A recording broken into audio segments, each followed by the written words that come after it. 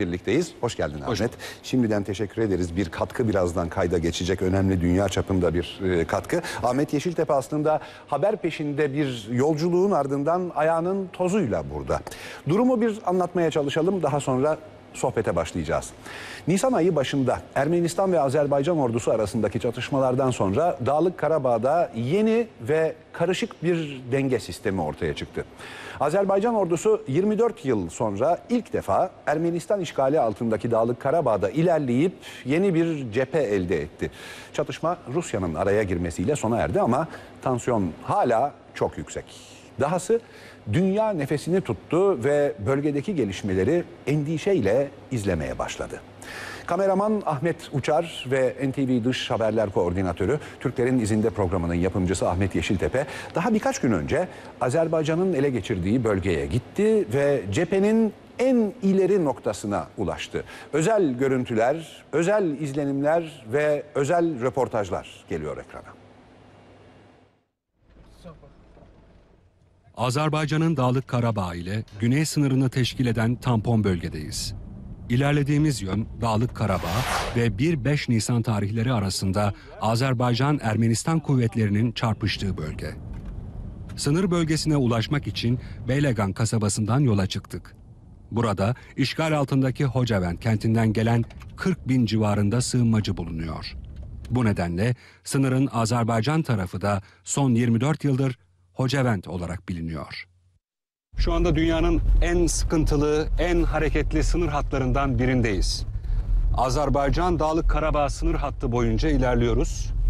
Hattın içerisinde yaklaşık 8 kilometrelik bir genişlikte ve 2 kilometre, 3 kilometre kadar derinliğinde Azerbaycan'ın elde ettiği toprak parçası üzerinde ilerleyeceğiz. Ve yaklaşık 24 yıldır Azerbaycan ordusunun ilk defa gerçekleştirmiş olduğu bu büyük topyekün taarruzla elde ettiği kara parçasını yakından görme imkanı bulacağız. Arabamızın ilerlediği bölgede yol mayından temizlenmiş durumda. Ama mayın arama ve imha çalışmaları devam ediyor. Özellikle tepelere giden patikalarda, otla kaplı yamaçlarda.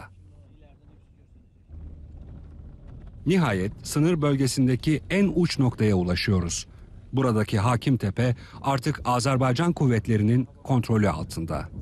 Hemen arkamda Azerbaycan bayrağını gördüğünüz tepe 271 metre rakımlı Lele İlahi Tepe.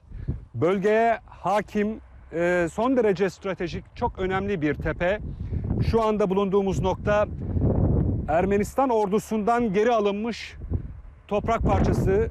Burada lojistik faaliyet gerçekleştiriyor Azerbaycan ordusu. Bölge yeniden düzenleniyor. Araç geliş gidişleri için yollar yapılıyor. Bazı noktalara baktığımızda çok rahatlıkla havan mermilerinin, havan topunun düştüğü yerlerde çukurlar görebiliyoruz. Bölgedeki izler, tahrip edilmiş askeri baraka ve benzeri yapılar, burada şiddetli bir çatışma yaşandığının kanıtı.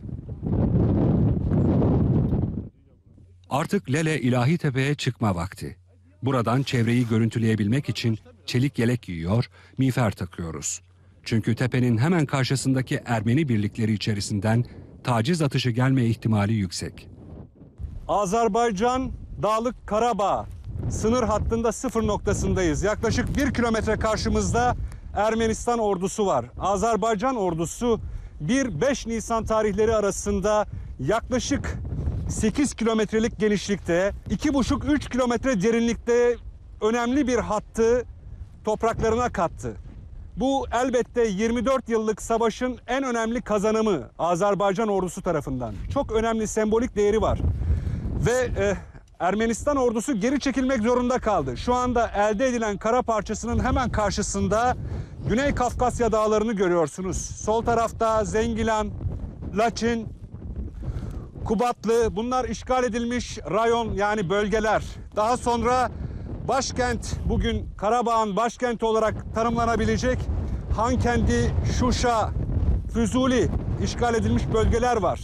Yani artık bulunduğumuz mevkiden Dağlık Qarabağ'ı daha net görebiliyoruz. Azerbaycan ordusu çok önemli, müstahkem bir mevkiyi ele geçirdi. Burayı güçlendiriyor, tahkim ediyor.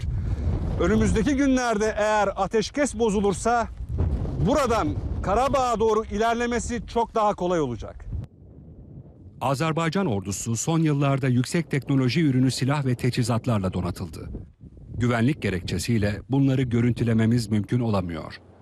Ama karşımızda modernizasyonu tamamlanmış, iyi eğitilmiş komutanları bulunan, yüksek disiplin ve morale sahip bir ordu duruyor. Bu ordunun gelecekte yaşanacak olası saldırılarda işi şansa bırakmayacağı aşikar. Üstelik cephedeki komuta kademesinin önemli bir kısmı 24 yıl önce topraklarını kaybetmiş dağlık Karabağlılardan oluşuyor. Hocavent valisi Eyvaz Hüseyinov da evine dönmeyi umutla bekleyenler arasında yer alıyor. Benim korkacak bir şeyim var ki torpaqlarımız azad ola, ben orada olmayayım. Ben orada olmayayım. Ona göre de ben savaş ilk gününden, aynı ikisi tezdenden ben formamı giyinerek birbaşa bak bu Laletepe'ye geldim ve burada oldum.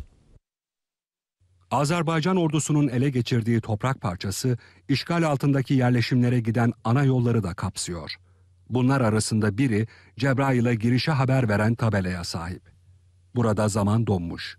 Savaş nedeniyle 24 yıldır bu yoldan Cebrail'e kimse gidememiş.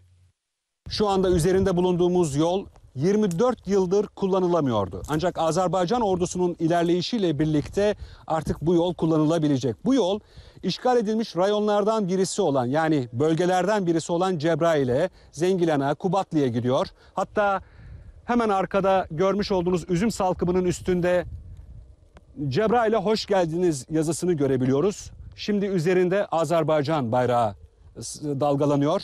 Yani Azeri ordusu işgal edilmiş bir rayonun bir bölümünü kısmen ele geçirmiş durumda. Azerbaycan ordusu artık gün sayıyor. Çözüm masada üretilmez. Ermeniler işgal ettikleri bölgelerden çekilmezlerse ordunun kararlı yürüyüşü devam edecek gibi görünüyor. Haber ve habercilik açısından bir ilk olan dosyayı hazırlayan kişiyle Ahmet Yeşiltepe ile birlikteyiz. Ahmet, tekrar hoş geldin.